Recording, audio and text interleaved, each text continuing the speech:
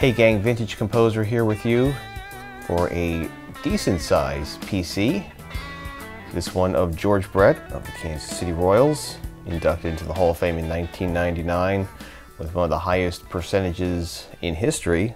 He was a three-time batting champion, member of the 3,000 Hit Club, won the American League MVP in 1980, 13-time All-Star, and one of the greatest, if not the greatest Royal of all time, wearing number 5 in honor of another great third baseman in Brooks Robinson. So this is the modest collection that I have begun and continue to collect through the years of Mr. Brett. And we'll start with something easy, and that's the Royals team cards that were issued during the time he was an active player and the time that Topps were printing these little subsets from 1975 all the way through to 1981, featuring the entire team and highlighting the managers during that stretch: Jack McKeon, Whitey Herzog, and Jim Fry. George Brett's rookie is 1975, of course. We're starting here with 1981, when Topps had some competition with Fleer and Donruss all through the 80s and 90s. And top card is his 1981 Topps base set, with a nice bright patch on his left sleeve, and also showcasing he was an all-star the year before. Batting leaders card, as he flirted with hitting 400 in 1980. He finished at 390. And this card that starts the set is with Bill Buckner of the Cubs, who was the National League batting champion. And next to that is a 1981 Topps scratch off. They were games you scratched off for prizes, and they came in groups of 3 players each, and George and other players were combined with 4 different combination of perforated panels.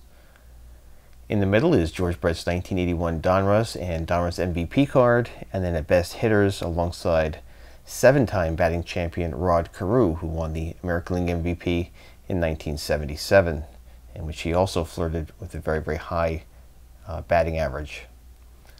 His 81 Fleer showcasing he was MVP, and another one showing his 390 average at the bottom next to his 81 Topps All-Star foil sticker.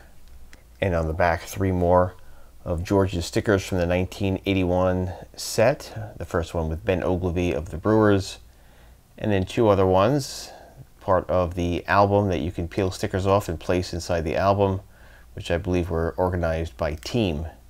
Here we have some cards from 1982. At the top, his Topps base in action and all-star card. In the middle is 82 Donruss, Donruss Diamond Kings, and 82 Fleer. And at the bottom, his Topps All-Star sticker, Topps base sticker, and his 1982 Drake's Big Hitters, which were a 33 card set. And I believe they also came as part of a box set that you could send away through an ordering slip. Topps put out a box set in conjunction with Kmart stores for their 20th anniversary, and George Brett's 1980 card is a part of that. And his Kellogg's 3D Superstars card, a set of 64 cards, some of which were available in marked boxes of Kellogg's cereals, and the sets were available from 1970 all the way to 1983, generally about 60 cards in each. And you can see his image looks like it's kind of broken away from the background to give it a 3D look. 1983 Topps and Topps All-Star at the top next to the 83 O-Pee-Chee, exact same picture, a different back, and it's the Canadian version. His 83 Fleer, Topps Send-Away Glossy, and Donruss in the middle, and then his 83 3D Superstars and Topps sticker. Here's his 1984 Topps and All-Star and Send-Away Glossy, and then his Fleer base and Superstar Special with Gaylord Perry, poking fun at the pine tar incident. You may remember the video I put up a few weeks ago celebrating the anniversary of that game at Yankee Stadium and Gaylord Perry's part in that. And his 1984 Topps Ralston Purina card. 1984 Donruss Topps sticker and Topps All-Star sticker are at the bottom. And here's his 1984 Milton Bradley Championship game card, a 30 card set in which you could play a game with others based on the rules on the back of each card. And we follow the same pattern in 1985 with his Topps base All-Star and Rack Pack All-Star, 85 Donruss and 2 85 Donruss highlights showing him winning Player of the Month in May and Player of the Month in July in the American League. His Topps sticker, All-Star sticker, and Fleer limited edition box set that had 33 players in it. And because I have just 10 cards in 1985, we turn the sheet to show his base card from 1985 Fleer. In 1986, Topps gave us his regular issue and All-Star as part of their set, and his mini or league leaders card. The middle row is all Fleer. It's his base card, his mini, and a box bottom, which you can find in a panel of 4 players on the bottom of wax boxes.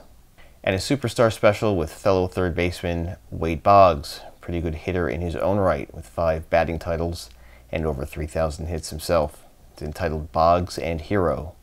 His 1986 Donruss next to that, and his 1986 Donruss highlights card commemorating him being the all-time hit leader in Royals history.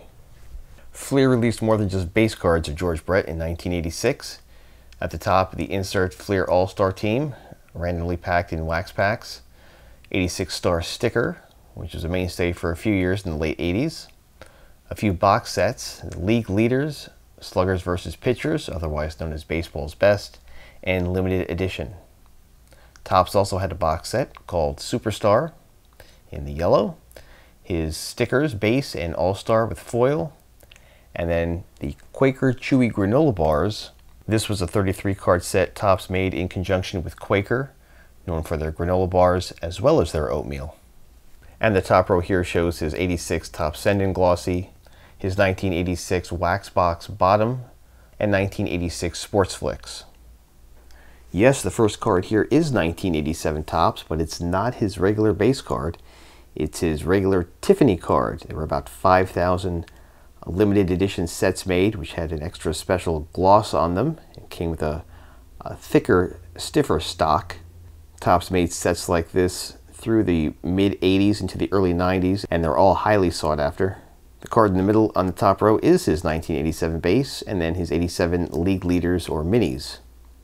It's all Donruss in the middle, 87 opening day, his 87 base, and 87 Diamond Kings. And at the bottom, 87 Fleer, Fleer Mini, and Wax Box Bottom. Topps came back to celebrate Kmart's 25th anniversary in 1987 with a special collector's edition set of 44 cards.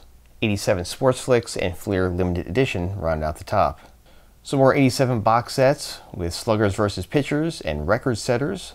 His 87 Topps Royals Leaders along with second baseman Frank White. 87 Topps Send-In Glossy, Classic Baseball, and Topps Sticker are at the bottom.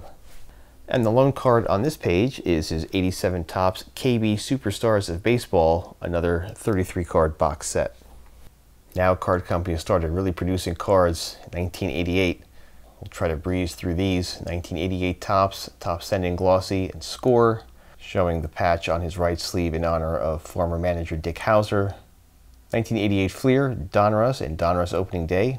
And then some more box set goodies with Fleer Baseball All-Stars, Topps Kmart Memorable Moments, and Fleer Baseball's Hottest Stars. 1988 Topps Sticker, Superstar Sticker Back, Classic Baseball, and Sports Flicks. He was a veteran by 1989, and most of the card companies gave him some pretty good-looking cards. 1989 Topps, Topps Sticker, and Topps Wax Box Bottom. 89 Fleer, Topps Big and Bowman, and at the bottom upper deck, Base, Team Checklist, and Fleer Superstars. 89 Score, Donruss Base, Donruss All-Star, Donruss MVP insert, Topps UK, Classic Baseball, Topps Glossy Send-In, Sports Flicks, and 89 Topps Mini. By 1990, all the superstars and veterans of the game had even more cards and collectibles made, and it's actually tough to keep track of everything that's out there, but we'll go through the few that I have of the early 90s. 1990 Topps, Fleer, and Players of the Decade, highlighting his 1980 season. The Donruss Diamond Kings on the second row is part of a 55 card set called the Learning Series, which were given to middle school students for educational purposes. 1990 Donruss Base and Upper Deck Base, and then 1990 Score Masters, which is a bit of a knockoff of the Diamond King subsets, and 1990 Collect-A-Books, which was a 36 card set released in 3 different colored boxes, in which you can open up as a pamphlet, and it had other pictures and stats and quotes of certain players. In 1990, George became the first player to win a batting title in 3 different decades, and the 1991 Topps record breaker mentions this. There's his base card next to it in the 91 Upper Deck. In the middle, 91 Score, Fleer, and Studio. 1991 Donruss Series 1 Base, Series 2 MVP Insert, and Series 2 Highlights. Another highlight from Score, his 91 Score franchise, which were a 26 card run in the base set, showing 1 player from each team that were dubbed the franchise, all black and white photos. 91 Score Cooperstown Insert, and 91 Stadium Club. He got a good tan just before his 1992 Topps card. Next to that, Fleer and Donruss. In the middle is Upper Deck, Leaf, and Score. In 1993, a lot of card companies went shiny, and next to his 93 Upper Deck base is Upper Deck Diamond Gallery, a 38 card box set. An SP insert from Upper Deck, George Brett does it on one side, and Robin Yount getting his 3,000th hit on the other. The two eclipsed the magic mark within 2 weeks of each other at the end of the 92 season. 93 Upper Deck special card with new teammates Wally Joyner and Greg Jeffries, making the Royal Family. His Upper Deck Then and Now insert and Stadium Club. And at the bottom, 93 Topps, Fleer, and Fleer Golden Moments insert. First card here is 93 Score Base, 93 Jimmy Dean, which was a 28 card set, and Duracell Power Players, a 24 card box set. 93 Upper Deck Walter Ios collection, with a great shot of him waiting pensively on deck as the sun sets. 93 Studio, and 93 Pinnacle Tribute insert. I'm not really sure when this picture was taken. He got his 3,000th hit in Anaheim, so maybe one of the first games back, and they flashed the magic number on the scoreboard behind him. Some of the last cards of George Brett during his playing days: his last Topps card, 1994, 94 Collector's Choice, and Donruss Career Salute, and then his 94 Fleer.